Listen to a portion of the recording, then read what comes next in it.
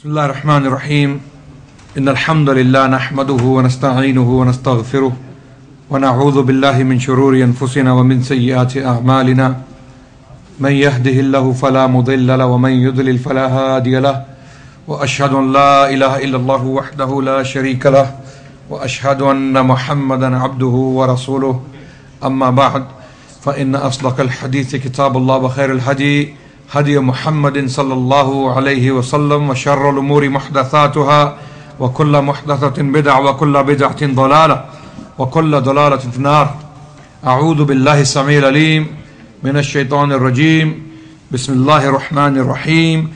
ولو أن ما في الأرض من شجرة أقلام والبحر يمده من بعده سبعة أبحر ما نفدت كلمات الله إن الله عزيز حكيم.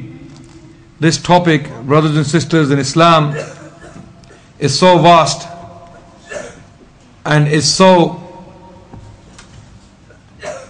huge that it cannot possibly be covered in 1 hour. The entire creation, the entire universe is a witness to the kingship of Allah subhanahu wa ta'ala.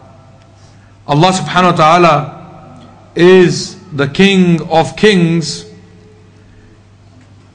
and once we start discussing the magnificence, the majesty of Allah subhanahu wa ta'ala in His attributes, His power, His capacity, we simply cannot imagine, we cannot comprehend the majesty of Allah subhanahu wa ta'ala with the minds which we have been given, except what Allah subhanahu wa ta'ala Himself reveals to us. Here in Surah Luqman, verse 27, Allah subhanahu wa ta'ala tells us, He gives us a glimpse of the reality which will only be known to us by the mercy of Allah subhanahu wa ta'ala and whatever He wishes to reveal to us. وَلَا يُحِيطُونَ بِشَيْءٍ مِّنْ عِلْمِهِ إِلَّا بِمَا شَاءَ. No one will ever attain any knowledge except by His permission.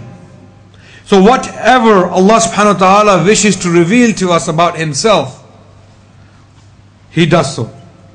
Other than that, you can only speculate, and your speculations will run out. Your mental capacity, your intellectual deliberations will never be able to encompass Allah's powers. Here in Surah Luqman verse 27, Allah subhanahu wa ta'ala tells us that if all the trees on the face of this planet, which run into billions or trillions possibly, only Allah knows the number, if all the trees were to be pens, and if seas were to be turned into ink, Allah subhanahu wa ta'ala's kalimat, His praise would never end. Your pens will break, your ink will run out, but His praise will never end. Now this is a statement which in itself deserves a sitting of its own. But to give you a taste of this statement, or a possible understanding of this statement, every single thing we do in this universe, on this planet, every single research or every single topic we study is studied because of our observations. What we see, what we experience, what we taste, what we feel, and the list goes on. And every time we carry out or conduct researches into topics such as chemistry, biology, physics, history, archaeology, anthropology, you name it, the list goes on of these subjects. And every year, every 10 years or every decade, a new subject comes out. And our knowledge is increasing by the day, to such an extent that we had 170 million documents collected in the British Library. The British Library contains 170 million documents written by someone, some way, by some people. And each document is unique in its approach. And each document covers a topic. And all of these topics are based upon our observations, our study of the universe, our study of the natural phenomena. And where did all of this come from? This is the question. Whether we like it or not, we are praising Allah subhanahu wa ta'ala every time we pick up a stone, every time we pick up anything from this planet, from this universe, and start studying it. We are by extension, we are subsequently, inevitably studying Allah subhanahu wa ta'ala and His power and the nature He has put around you. So all of this research in the British Library and in the Congress Library in America and whatever is in the other libraries in the world is the praise of Allah subhanahu wa ta'ala. Because He is the one who created all of this. He is the one who put all of this there for you to study and write on it. So when Allah says in the Quran that if all the pens were, or all the trees were to be pens, and all the seas were to be ink, your ink will run out, your pens will break, His kalimat, His praise will never end. You can write another 170 million documents and add another 170 million on top of that. Until eternity, until this dunya ends, this life ends, you can keep writing, and whatever you write, you will be writing about what Allah has put here for you to write about. So His magnificence, His majesty is immense, which simply cannot be imagined. And whatever we learn, whatever we unearth, whatever we discover is by His mercy, by His blessings. So when our knowledge grows, it should only humble us. It should only humble us. And we should say, Subhanallah, Allahu Akbar. Glory be to the one who created all of this. The first verse of the Quran, when Rasulullah sallallahu alaihi wasallam, he told his companions, "Ballighu anni walau ayah," deliver from me, even if it may be a verse. Some people belittle this statement, not understanding the implications. Ballighu anni walau ayah, deliver from me, even if it may be a verse. What does a verse mean? Some people think a verse, what is a verse? Verse is a statement. But a verse can mean everything you live and experience. For example, the first verse of the Quran. And by Allah, mankind to this day, collectively, hasn't sufficiently studied this one verse. And that verse is Alhamdulillahi Rabbil Alameen. Praise be to Allah. All the praises are due to Allah, the Lord of the worlds. Now, Rabb is explained by the Mufassirun to mean the creator, the sustainer, the one who established this order we witness. And Alameen is everything and anything other than Allah. What we know, what we don't know, and whatever we will never know is Alameen. So Allah subhanahu wa ta'ala is the creator of everything. And everything He created is part of Alameen. So when Allah subhanahu wa ta'ala revealed this verse in the Quran, and when the Messenger of Allah said, deliver for me, even if it may be a verse, some people think a verse means a verse. But a verse can mean all your life and what you have learnt and what you have studied, and ad infinitum, until the whole of mankind is studying it. Because Alameen will never end. You will learn something new every day. I was reading a book on cell.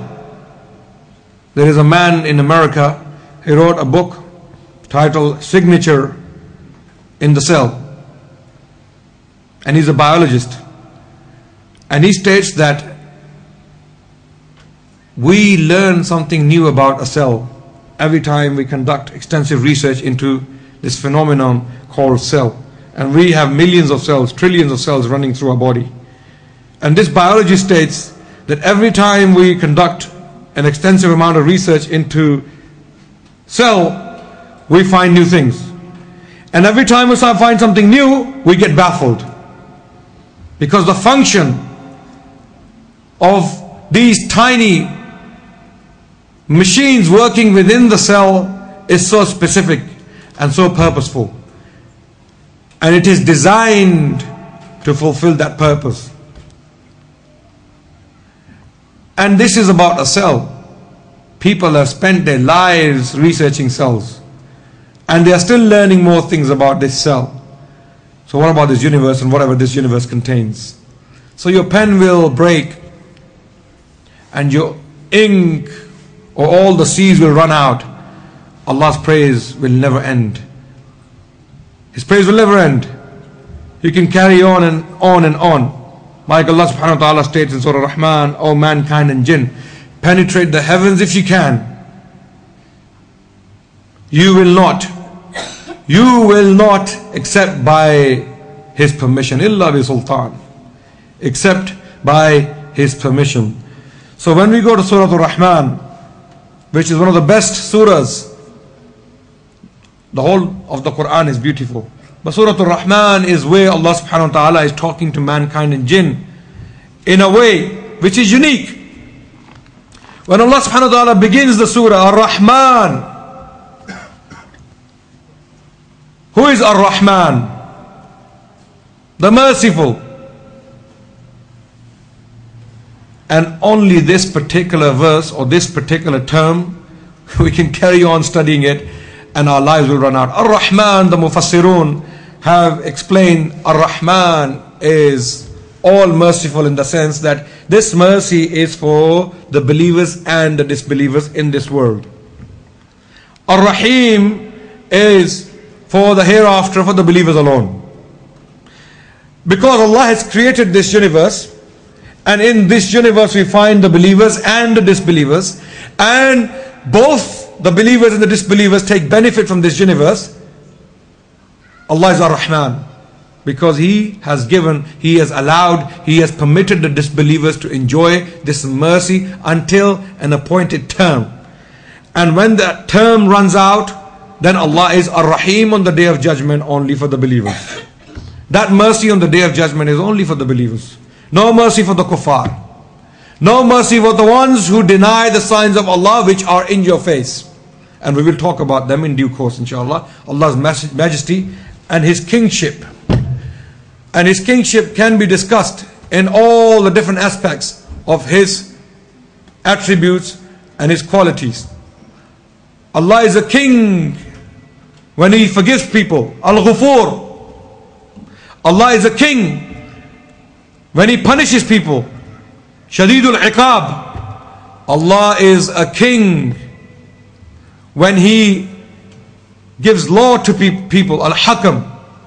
Allah is a king when He establishes justice. Al-Adl. Allah is a king in His unique sense when He is powerful and majestic. Al-Aziz. Al-Jabbar. Al-Mutakabbir, Al-Khaliq. All of these attributes are Allah's attributes and they are unique to Allah subhanahu wa ta'ala. He is a king in all of these capacities. And none of the kings of this universe who lived in the past, who live today, and who will live in the future will ever match any attributes of Allah subhanahu wa ta'ala. If anyone thinks that anyone has the attributes of Allah, such a person is a mushrik. We know this. So when Ibrahim alayhi salam was debating Nimrud, he said to him, my Lord gives life and He takes lives. The king was thick. This king was thick. He wasn't clever. He didn't understand the point Ibrahim alayhi salam was making. He's thinking Ibrahim is just saying, oh, Allah gives life, my God gives life. Because he was a pagan king. He was a pagan. He thought like a pagan, a mushrik. He said, okay, bring 2 criminals. And the one who was due to be killed, he said, go, free, Yallah. You're free to go. And the other one who was due to be released, kill him. There you go. I can give life and I can take life. Ibrahim alayhi salam realized that this man, his brain is twisted. Then he said to him that he had to break it down for him. My God, my Allah, my Lord, my Rabb brings the sun out of the east and He takes it down in the west. you do the same. His tongue, he had no more arguments. He had nothing to say. He was dumbstruck. What am I going to say to this now? How am I going to do this? This is Allah's kingship. As a creator, as our Lord, the real king, the king of the kings. So when Allah subhanahu wa ta'ala tells us in Surah Ar-Rahman, Ar-Rahman, His mercy is for this universe, as long as we are alive, as long as this universe lasts, and there is an appointed term. So Rasulullah sallallahu alaihi wasallam was approached by Umar bin Khattab radiallahu anhu when he was in the house, in his house. The Prophet of Allah was lying in a lying position on his mat made of palm leaf, and on his back there were marks. And he lived such a simple life. And Umar bin Khattab, according to some reports, he cried, said, Ya Rasulullah, the kings and the emperors of Persia, they enjoy their lives. They have all this pomp and glitter and glory. You, the messenger of Allah, the best person to walk the face of this planet, who ever lived, you live in this state. And when the messenger of Allah sallallahu alaihi wasallam heard this, he got up, sat down, and he said, Umar, if this dunya was more worthy in the sight of Allah than a mosquito's wing, Allah would never give a cup of water to a kafir from this dunya. For us is the hereafter. The point here is that in this dunya, people are reaping the benefits of the mercy of Ar-Rahman. So when you see a kafir driving a Ferrari and going to a nightclub at night and he's got two women on his sides and he's got a bottle in his hand and he's having fun, enjoying his life, or he goes to Ibiza or he goes to Tenerife and he listens to trance and drum and bass and house and all the rubbish, and he has a spliff as well in his hand. Some brothers, some people think, some youngsters, oh subhanAllah, that's the life, man. He's living a life. He's enjoying his time. Well, is that the life? Is that the life? This is an appointed term. They have been given this freedom. As Allah subhanahu wa ta'ala tells us in Surah Al-Tariq, that they have an appointed term, some time. Give them the time. Give them that time to enjoy their lives, and they will see in the hereafter. So this mercy which Allah has left in this dunya, and this dunya is a test for us, it is for both the believers and the kuffar. But in the hereafter, Allah is Ar-Rahim, only for the believers. And this is how this surah begins. Ar-Rahman, Allah is making His case to mankind. Ar-Rahman, that's why Allah begins the surah in this way. Ar-Rahman, for both of you. Not only humans, Muslims and kuffar, believers and kuffar, jinns too. فَبِأَيِّ آلَاءِ رَبِّكُمَا تُكَذِّبَانِ, which of your Lord's favors will you both deny? The mankind and jinn. عَلَّمَ الْقُرْآنِ. Now Allah is merciful for all of you, put together collectively. He has given you the Quran. He has taught you the Quran. And the Quran is the ultimate, the epitome of Allah's mercy, the manifestation of His mercy. He's making a point. This is the best thing for you. Al-Quran. Allam al-Quran. Khalaq al-insan. Allamahu al-bayan. Insan was created, and he was taught how to talk by this Lord of yours, who is great in His majesty. And then He gives the signs of His kingship. He establishes His case in front of these people, mankind and jinn together collectively, that He is merciful, He has given you the Quran, He has created you, and all the creation is in submission to Him. Ash-shamsu wal-qamru bi-husban. The sun and the moon are running according to an appointed system. Hisab. There is calculated system for the sun and the moon. Now, here, sometimes people think what the kings can do and the power the kings have and the majesty they possess. Something to think about. How many kings, just like Ibrahim alayhi salam spoke to the king, Nimrod, debated with him, told him, my God gives life and he takes life. Yes? One of the first arguments, he said, I can do that. Then he gave him the knockout punch, as we say in debating, yeah? He can bring the sun out of the west and he take it, from the east, take it down in the west. Can you do that? Here Allah subhanahu wa ta'ala, when he begins with the surah, he says, خَلَقَ الْإِنسَانِ, Allah created man. And he taught him bayan, the speech. And then, الشَّمْسُ وَالْقَمَرُ بِحُسْبَانٍ, which no king on the face of this earth before, today, and in the future will be able to do. Never. What does this mean? الشَّمْسُ وَالْقَمَرُ بِحُسْبَانٍ, the sun and the moon are there in a calculated system. They function according to a calculated system. They are finely tuned. Their design is so perfect that only a king who is powerful enough to do it can do it. And only Allah is powerful enough to do it. The sun, some of the astrophysicists tell us, is millions of miles away. They have estimated. Millions of miles away. And if the sun was to move away from its constant, few inches back, few inches, we're talking about few inches, not feet, not meters, few inches back, we would freeze to death. And if the sun was to be moved forward few inches, we would burn to death. الشَّمْسُ وَالْقَمَرُ بِحُسْبَانٍ, sun and the moon are there in a calculated way. They have been placed and their placement has been calculated. This is your Lord who did this. Put the sun there for you to receive the exact amount of heat, the exact amount of light, the exact amount of radiations necessary for your existence. And Allah has made all of this for you to see and realize His majesty and His power and His capacity to the best of your abilities. Today these are the kuffar astrophysicists, most of them are kuffar. They're telling you this, that the sun is there and it's been placed perfectly well for our existence. If it was to be moved away a few inches, we would freeze to death. And this is true.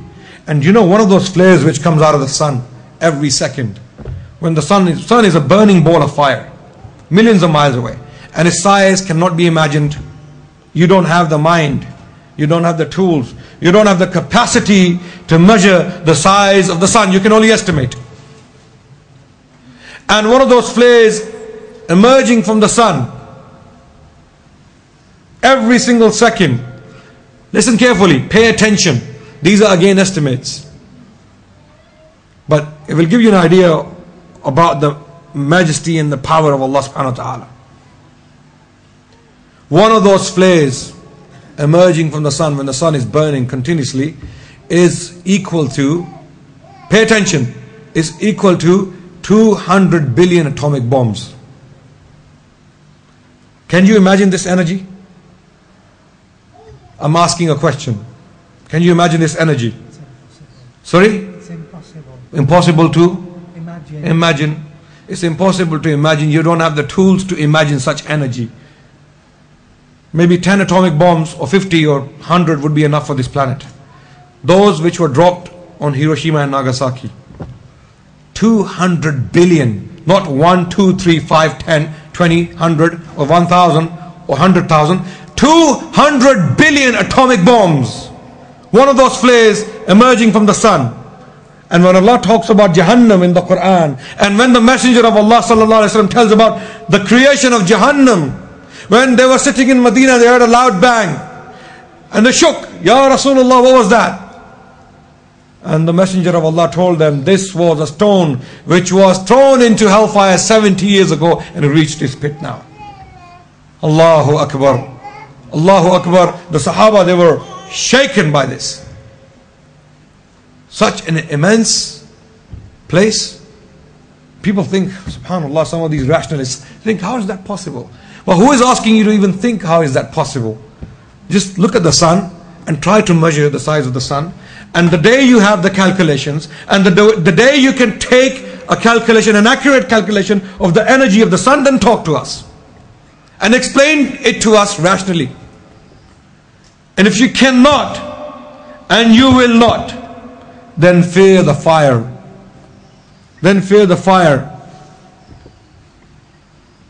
And fuel for this fire will be men and stones. Men and stones. This is the majesty. This is how powerful Allah subhanahu wa ta'ala is, who has put the sun and the moon in a calculated way for you to see His signs. وَالنَّجْمُ وَالشَّجَرُ يَسْجُدَانِ. And all the stars and all the trees are bowing to Him. They are in submission to Him. They bow to Him. And He's the one who has put them there for you to look at. There are trillions and billions of stars. You will never have the calculators to count these stars and the trees you have on the face of this earth. You will never have the calculators to count them. وَالسَّمَاءَ رَفَعَهَا وَوَضَعَ الْمِيزَانَ. And He has made the sky, He has raised the sky, and He has made balance therein. Now this verse, again, if you start thinking about it, the power of Allah, the kingship of Allah, the majesty of Allah, no king can ever do this and explain things to you in this way, in such a calculated way. Here Allah is telling you that Allah has raised the heavens and there is balance there. You know Isaac Newton? If you are sincere and if you want to know the truth is apparent. Isaac Newton, studying in the 17th century, and he died in the early 18th century. People think he was a deist. Deist is someone who believes in a supreme power, who doesn't take an active role or an active part in the running of this universe. So Isaac Newton is mistakenly thought to be a deist. But he wasn't a deist. He was a theist. He believed in God. And you know what led him to this God? His science, not his Christianity. He was a scientist. He's known for his science. He was a physicist. And he wrote extensive amount of works on physics. But he wrote even more on theology. Almost 3 million words were left behind by him in manuscripts, which can be found in different libraries in the world and different private collections. People have bought his collections and his manuscripts. In his works, he wrote that this God who created this universe, created it in a calculated way. He was a master mathematician. Now, I'm not saying what he was saying is true. This is what he's thinking and learning in the 17th century. And he is looking for the origin of this universe. And he realized the majesty of this king who had put the system there. And he was led to this conclusion by his science, his study of nature. He said this was a master mathematician. Whoever put the universe, the moon and the star and the earth and the solar system there, was a master mathematician. Everything is calculated and is balanced, finely tuned, is balanced. And he is one. He has to be one. Because there is only one will behind all of this. One intention, one mind, one power behind all of this. And he is unique. He is unique. And he is an active player in the running of the universe, because the way the system works and the way it's been working for thousands of years, someone has to be behind for the system to continue running like a clock.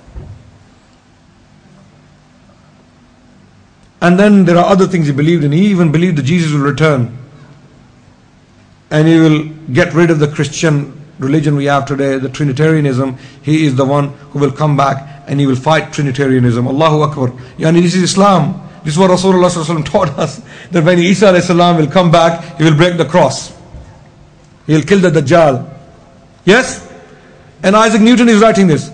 Wallahi, I believe that if he had Islam, or if he studied Islam, he would have embraced Islam, no problem. Because whatever he wrote was Islam. So he was a Muslim without Islam. Allahu alam, whether he was a Muslim or not. But he was a theist, he was not a Trinitarian. He believed in only one God who is unique and powerful and majestic. And he wrote this very clearly. So if you are sincere and if you want to study nature, you will see the majesty of this king of the kings. And you will see what he can do, others cannot do. And if that much is established to you, by looking at 5 verses of the Quran, randomly pick up the Quran, start reading the Quran and start contemplating. أَفَلَا يَتَدَبَّرُونَ الْقُرْآنَ وَلَوْ كَانَ مِنْ عِنْدِ غَيْرِ اللَّهِ لَوَجَدُوا فِيهِ اخْتَلَافًا كَثِيرًا. Do you not even ponder upon the Quran?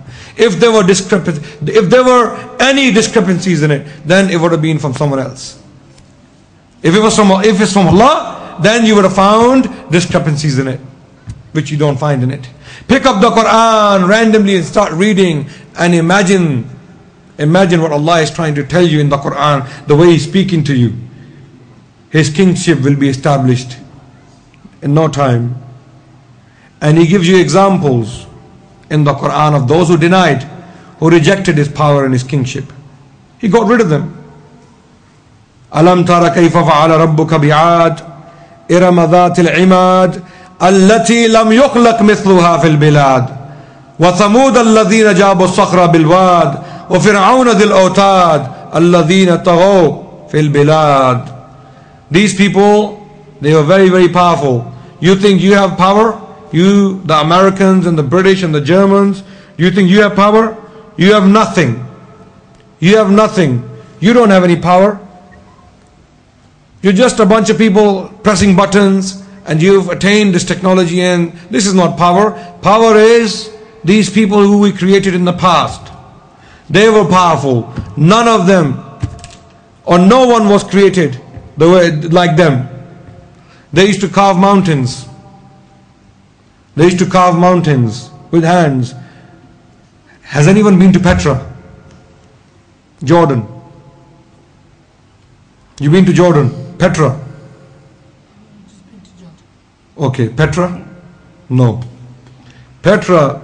Okay, how many brothers have been to British Museum here? One brother, mashallah. Who else? I'm not saying it's fard, but I'm asking. No one? You know, the Muslims in the past were the torchbearers of knowledge and enlightenment. They were the most learned people on the face of the earth. And this was because they were aware of their surroundings. Today, unfortunately, we don't pay much attention to our surroundings. We have become individualistic. We sit at home, enjoy our lives with our families, and don't really do much about our knowledge and enlightenment. Allah told you in the Quran, Siru fil ard, fanduru kayfa kana aqibatu lil mukaddibin. Go in the land and see what happened to those who denied Allah subhanahu wa ta'ala, and you will realize His majesty, and you will see what happened to the kings of this world. And when you see that the kings of this world perish with their majesty, with their power and pomp and glitter in their court and their armies, then there is only one king here. There is only one real king here who is governing you and those kings. Go and see those Babylonian inscriptions, those Assyrian inscriptions. You know those kings? Wallahi, when you look at them, the power they had, subhanallah, you think, these are the people who governed this land before? This is why Allah wants you to see them. Go and see what happened to them. You know, some of the beds, they used to be really strong guys. You know, when you look at the inscriptions, go to the British Museum. Next time you go to London, do not miss this opportunity. Go for one purpose, to remind yourselves of Allah and His power and His majesty and His kingship. Go to the museum for this reason and see what happened to the kings before. See what happened to the king of Pharaoh, Yani Musa alayhi salam, Ramses II. His mummy is there. His mummy is there in the Cairo Museum. You cannot see it in the British Museum, but other mummies are there in the British Museum. You can see them. But this king, he is there. And in Surah Yunus, Allah subhanahu wa ta'ala tells us in verse 90 that today you believe when he was drowning. Say, I believe in the Lord of Musa. The death is in front of my face now. What am I going to do? I believe in his Lord. Allah said, now you believe. All your life you were haughty and proud. Now taste death. And your body will be preserved for the future generations to come and see and take lessons. His body is there. Majority of archaeologists and scholars, historians believe that this is Ramses II, who was the king of Musa alayhi salam. He's almost 7 feet tall. He's there, his body is there. The real thing is there. And people see it.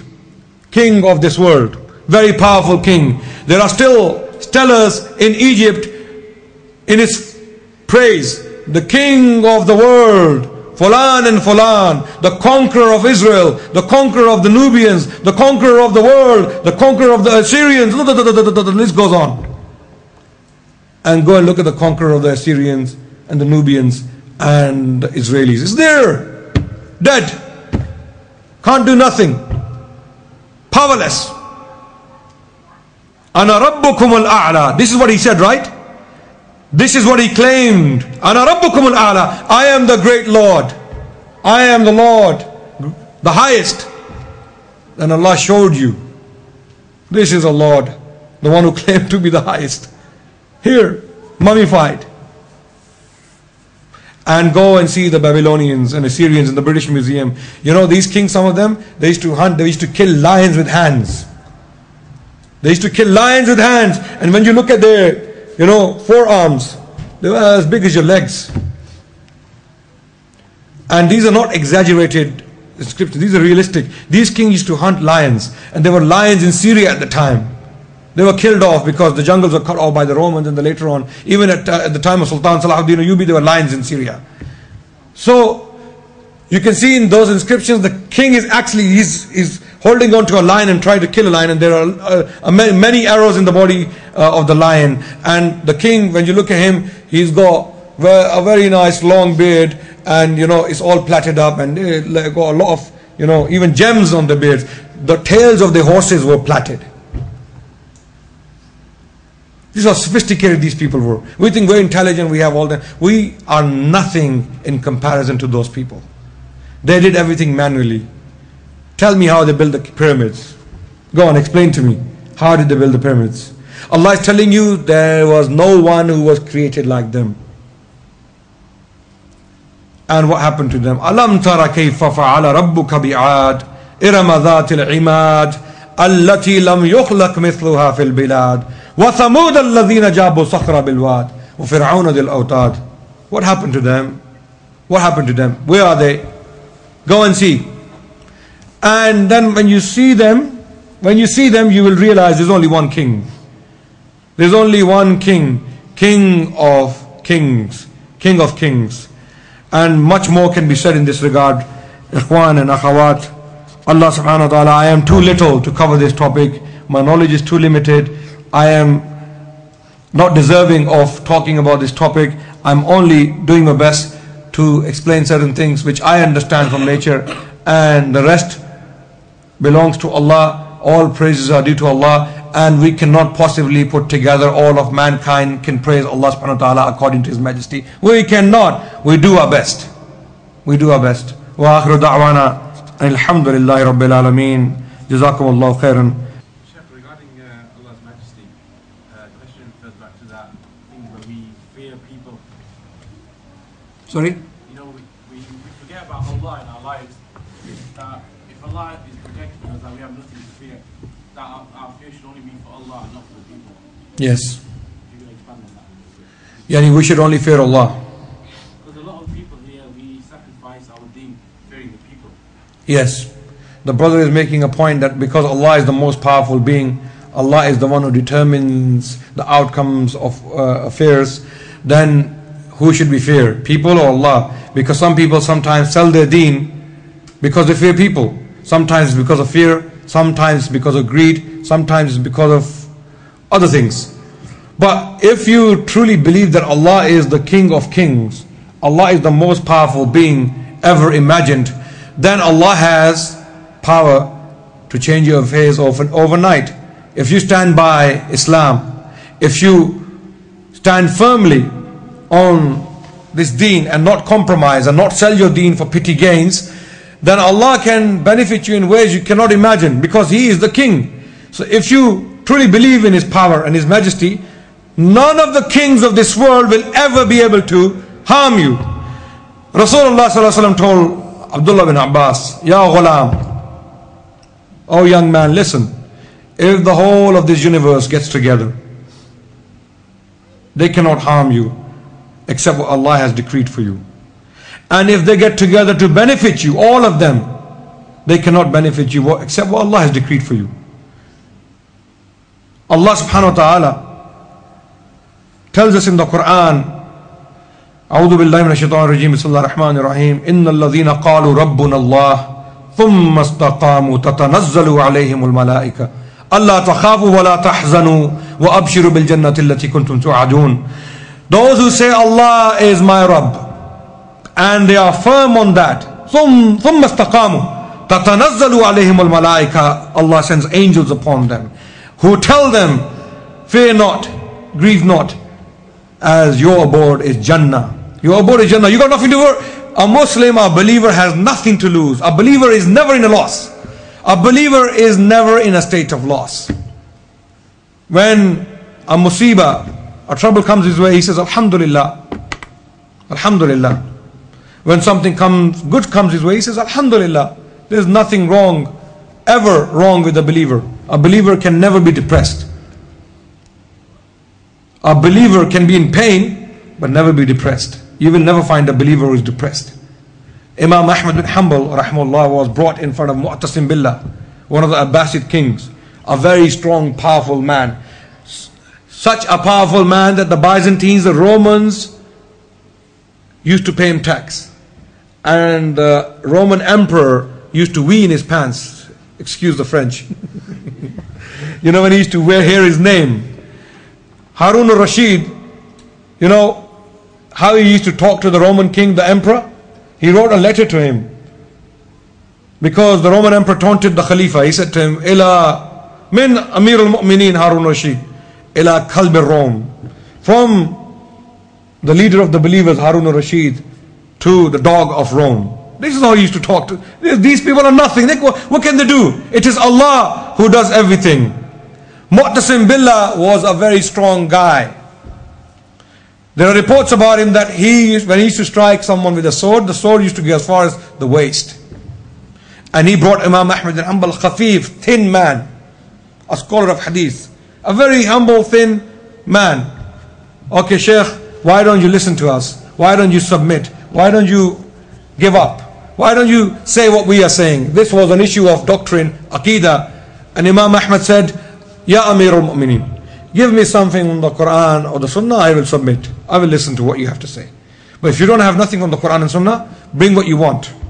Then Mu'tasim Billah, to terrorize the Imam, to drive terror into his heart, brings two people and execute them in front of him.